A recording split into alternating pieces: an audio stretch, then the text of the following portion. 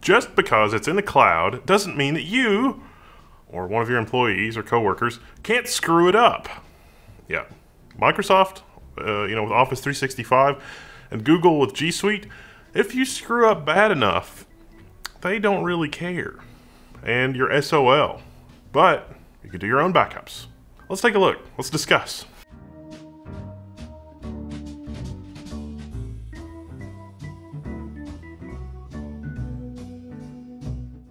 Alright, so first up, this video is sponsored by Synology.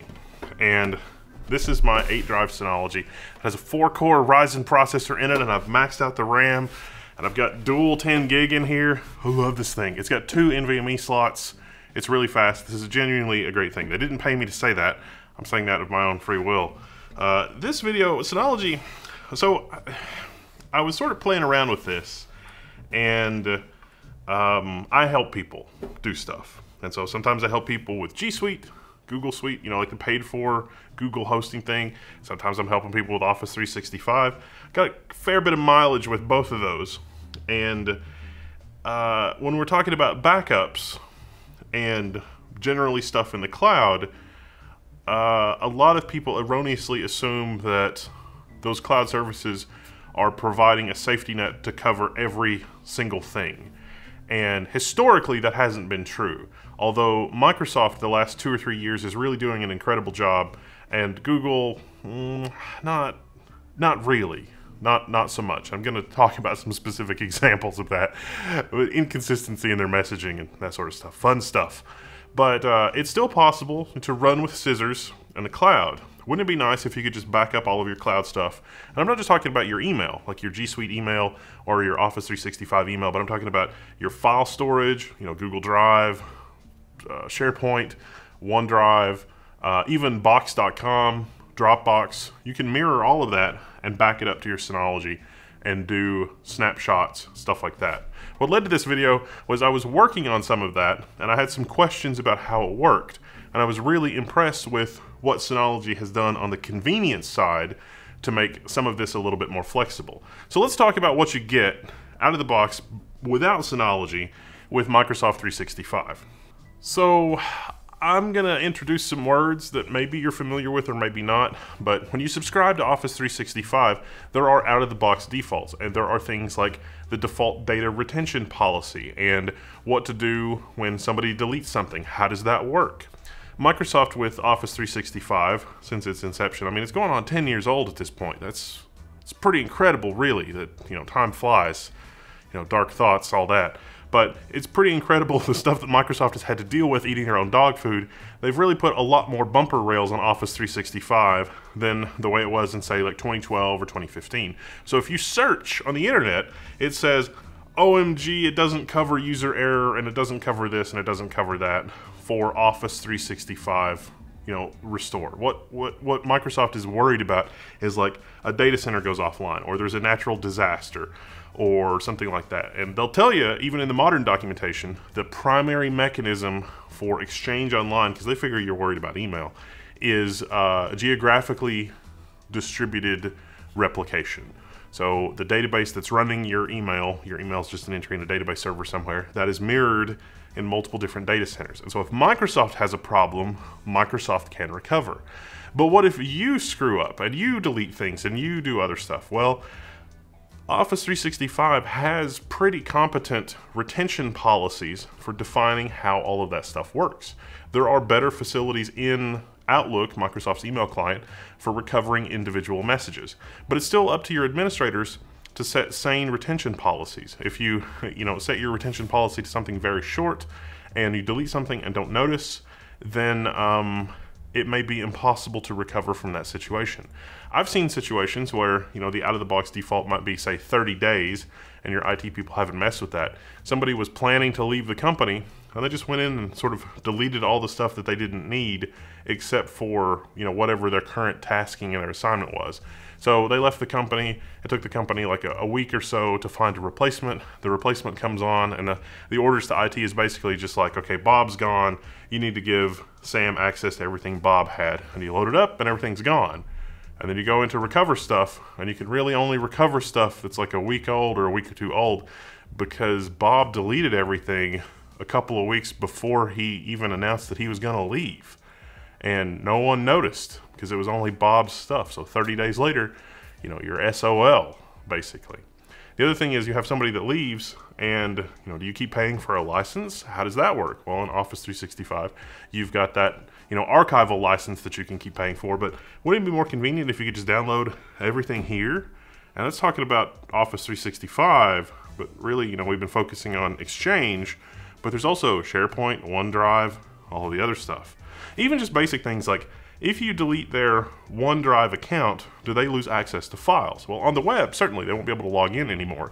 But if they had set up OneDrive on their local home computer, they're still going to have access to any files that were synced to their home computer. Did you know that? Was that on your radar? You've got some homework to do in terms of reading and configuration and all of that kind of stuff. If you search for this online, just beware that there are older posts that say, oh my gosh, you need to buy an Office backup solution. OMG, it's required. If you have an employee that acts maliciously in every scenario, you're going to need it. Historically, that was true. That's not really as true anymore. Now, before I get too far into high praise for Microsoft, if you look at their Master Services Agreement, it does have 3 sections where it talks about backup. Now, 2 of those have to do with canceling your account. Well, we've covered that pretty well. But the last one is service availability. And Microsoft says, you're on your own for backups. They are not responsible for your data. It's really pretty much the only position they can take. I mean, they'll try. It's a best effort. It works pretty well in my experience. But yeah, you need your own system for backups. What you're getting with the Synology software stack is not really functionality, at least with the Microsoft side. It is convenience, because they've got a really slick UI for the backups, and they've got a really slick UI for situations like you have an employee leave and you're going to need their stuff 6 months later. You didn't have to subscribe to a cloud service in order to maintain their data. You can just keep it all here and make it easy for IT administrators or individuals to browse through. So you're paying for convenience. While Microsoft has pretty good and up-to-date documentation, you know, I was looking at an article that was updated just a couple of days ago for this particular video on the Exchange side of things and what to do when you remove an employee from your Office 365 account, and you know how you sort of manage that, starting with changing their password and ending with, you know, doing the archive thing. Google, on the other hand, the documentation is not great, and the documentation that's there, a little out of date. So on the Google side, there's this idea of something called the Vault. And so anything that's important or critical or whatever, you also set a retention policy there. That's the stuff that you're gonna have to search and do your homework on. But anything that's critically important, like accounts or whatever, go into the Vault. But the out-of-the-box defaults don't make a lot of sense. A lot of the documentation says, oh, you've got a 30-day retention for this. But if you look at the fine print for the actual user accounts, the retention policy is only 20 days. And it is possible to configure a retention policy of 0 days, which has an immediate effect. So if you have an employee that goes rogue and they delete a bunch of stuff and then they go in and set their retention policy to 0 days, you're SOL. You're not getting your stuff back. It is not recoverable in that situation. The Google help and documentation and no amount of support tickets, you know, it's just, you can't even get a hold of Google support anyway, really. It's not a good situation if you're in that situation. But if you thought you had 30 days, you didn't. You only had 20. Just FYI, important to know. On the Google side, when we're talking about email versus Google Drive versus like the calendar versus some of the other stuff from Google, you know, in their documentation, they're talking about Google Voice and Hangouts. And those aren't really, I mean, are those still Google products? When is the last time this documentation was updated? If I were an IT administrator looking at this, I would have a very low confidence that Google would be able to do anything to help me in one of those edge cases. I would sleep a lot better at night knowing not only that the backup is here on an offsite backup appliance, but that the you know, sort of single interface that is managing this sort of gives me a one-stop shop for restoring those kinds of things. So there's active backup for business for the G Suite, and there's active backup for business for Office 365. But then there's also cloud backup. And cloud backup is great for the synchronization side of things, where you're syncing your drives to your Synology and then backing it up. So you can sort of pick how you want to do this. You can have your Google Drive or your Dropbox or Box.com or OneDrive synchronize to your Synology, just like it's another device, just like it's a laptop, desktop, computer, whatever you want to do. And then as a result of it being synchronized that way, you can have your snapshots and your file replication and everything that you need, plus also local network access. You don't, it's already sort of pre-synced. You got a terabyte of stuff. You don't have to try to sync a terabyte of stuff on your laptop. You can just hit it on the LAN. It's pretty fast. It's nice. All that stuff. All right, so check this out. This is the Synology documentation for doing this. And this is some of the best documentation in the business. They've got a step-by-step guide here with pictures that shows you what you're actually going to back up. So here's the list of stuff. And this is the actual real list of stuff, not the sort of... I mean, look, this is shameful that Google's documentation is not as good as this. The reality here is that you're basically giving the Synology full access to your G Suite account. I mean, how else is it going to be able to connect and back stuff up? But this guide will walk you through all of the stuff that you need to do to set the encryption keys and the certificates and things like that. It's even more secure than a password because of the way that it requires the encryption and the connectivity and all of the other stuff. And sort of each service, especially like Drive and some of the other ones, you go through and you create these API keys. You can even, restrict the API keys by IP address and some other parameters. That's a little bit more advanced. But the documentation here walks you through step by step so that you don't really miss anything. And without this documentation, I mean, would you have been able to do this? Now, similar to the G Suite backup, active backup for business for G Suite, the same thing exists for Microsoft Office 365. And again, Synology has great documentation to walk you through the process. Much like the other setup, it depends on having very specific and very wide permissions. So you want to protect these assets, these artifacts that you download and sort of feed to your Synology. They've got a web thing that you sign into, so you end up with a Synology account to enable and authorize these accounts and some of the other stuff. And so if you follow Synology's guide in the documentation, you'll end up with a pretty solid setup with Office 365 being able to connect, and it'll even automatically discover new users in your Office 365 tenant and back them up automatically. But be sure to check on that, double check on it, check on the restore portal every now and then, just to keep an eye on it and make sure that it's working. But then if you've got another Synology somewhere else and you want to do replication, or you want to do the Synology cloud, you can do that. And it's just point and click to do that. It's a really easy, simple thing to do. Now, to be sure, just like Microsoft, Google does give you some tunables for configuring the vault and setting retention policies and doing all that. It's just you've got to be careful that you sort of lock out the permission to change the retention policies from anybody that that you don't trust, or anybody that is not an absolutely key employee, because the effect is immediate when you change the retention policy. And I can't believe they still haven't fixed this, but the retention policy change is immediate. And most of the documentation says it's 30 days, but there are some things it's actually 20 days because Google treats all these different products from different teams as different things. And it's like, I'm gonna delete this person's account. Well, that's gonna take a lot of stuff with it, but that ability to recover there is 20 days, not 30, 20. Unless you're using Synology Active Backup for G Suite, and then you can just back it all up here. On the Microsoft side of the world, if you add or change or delete employees, this thing is actually plugged in enough and smart enough to know that, hey, you've added a new employee. Let me just go ahead and back up and retain their stuff. Maybe for legal reasons, you have to retain stuff for 7 years. There are certain industries that are required by law to retain stuff for 7 years. You can configure that on Office 365, but Microsoft sort of suffers a little bit the same way that Google does here, in that the retention policy configuration is sort of scattered a little bit when we're talking about retention for user oops have screwed up versus retention for legal requirements and things like that. There's a whole other separate area of Office 365, if like HIPAA and litigation discovery and stuff like that is of concern to you. So there's some knobs and tunables there that you get in the cloud. But again, what you pay for with Synology, it's convenience. Yes, you can turn it on. Yes, you can protect against some of those user error type things. But architecturally, when we're talking about Office 365 and G Suite, they're really covering their own butts from their own mistakes or their own unfortunate circumstances. They're not always in every scenario covering the unfortunate scenarios that you have.